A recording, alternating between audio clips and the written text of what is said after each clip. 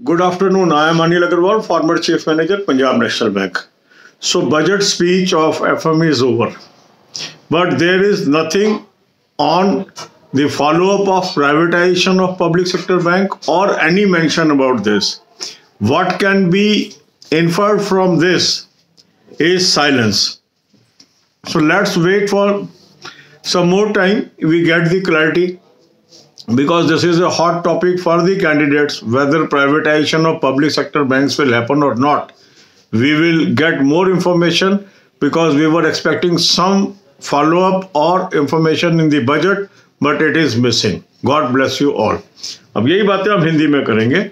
Budget speech खत्म हो गई है एफएम की, और बैंकों के प्राइवेटाइजेशन को लेके कोई उसके अंदर बात नहीं आई है. ना पिछली बजट स्पीच में जो कही गई बातें थी उसके फॉलोअप पे कुछ कहा गया है, ना फर्दर कुछ कहा गया. अब इस साइलेंस का अर्थ क्या है, इसके क्या इम्प्लीकेशंस हैं, जैसे ही डिटेल्स मिलेगी फिर हम उस पर चर्चा करेंगे, क्योंकि यह विषय काफ़ी लोगों को बार बार पूछा जाता है कि भाई क्या होगा, प्राइवेटाइजेशन होगा कि नहीं होगा. तो इसीलिए हम लोग बजट को देख रहे थे कि बजट में क्या आता है, पर अभी तक कुछ नहीं इसमें आया है. God bless you all.